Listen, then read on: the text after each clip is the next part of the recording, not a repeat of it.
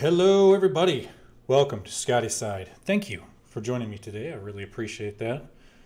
I got a little video here, a little YouTube short.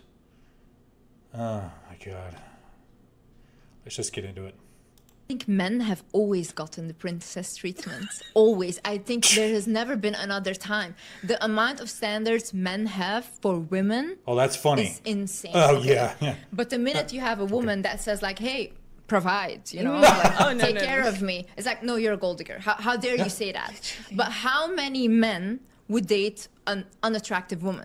A lot, actually. A lot. See, already, bitch, you are so out of touch. And I'm sorry to interrupt, guys. I know I interrupt videos all the time, but I forget things if I don't say it. Okay, bitch, you are going after that top 5%, 1%, whatever the fuck you're going after. Most average guys get with average women.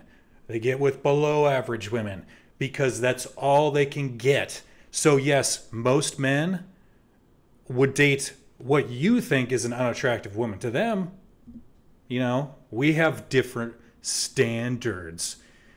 Our standards are not as high as yours. You are so fucking privileged and a little fucking princess. I can tell by the way you're dressed, the way you look, and the way you're talking. You are such an entitled little cunt. Oh my God. Exactly. They wouldn't. Oh, shut up, fatty. They simply wouldn't. Okay? Yes, they would. Because they have that standard. If you're unattractive, I don't want to date you. But once a woman has a standard, and it's like, if you're a broke guy, and with broke guys, I don't mean men that are poor. Oh, right. No, I mean men that don't know how to create abundance. What does that even mean? And that's a big, big issue. I think men have always gotten the princess treatment. Okay, we're going to stop there too again. Yeah, we've always gotten the fucking princess treatment. Yeah, we don't go to war. No. We don't have, the highest suicide rate. We don't have the highest workplace deaths. No. 3 out of 4 men aren't homeless. No. Yeah, we're the princesses. Sure we are. Yeah, right. We're not the ones paying most of the child support, alimony in this fucking country. Most of the taxes too. Yeah, we're not the ones working 80 hours a week, 60 hours a week to provide for you little cunts. Right, yeah, we're the fucking princesses.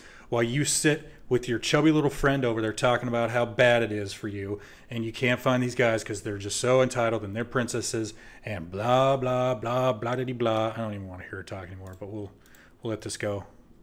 Always, yeah. I think there's never been another time. No, bitch, there's never been another time where you are privileged up your ass. That's the problem. You don't realize how fucking many men go out of their way to give you such a privileged, cush little life that you can sit there with your primped hair, your face all done up, your nails all done up, because you live in the most highest society this world has ever fucking known. The cleanest, safest, most wealthiest fucking country the world has ever known. And you have the gall to sit there and say that men are the fucking princesses. Where that building, those microphones, the electricity you're using, that stupid cell phone, that shitty fucking lip job that you have done, would all not be possible without those men that you call princesses. And because they have standards. Get the fuck out of my face, idiot. God, these kind of fucking women just piss me off. Oh, this is why I only do this shit once a week, because women like this are just fucking insufferable. Always. Yeah, we've always had the fucking princess treatment. Back in the day when we were tilling the farm and tilling the land and everything, yeah, we were little princesses when we could afford one pair of clothing for years because we're that poor. Yeah, we were such princesses. Get the fuck out of here, dude. Jesus Christ. I'm okay. I just don't like spoiled bitches like this. I just don't. And not even just women, but just people in general, spoiled like this. She is so fucking privileged, and she thinks that it's so tough for her. Please, bitch, like Kevin Samuel said, buy a dog, die alone. I don't even care. Anyway, What do you guys think? Please let me know in the comments below. Did I miss anything there about her stupidity, of her entitlement? I don't think so. I think I hit most of the points.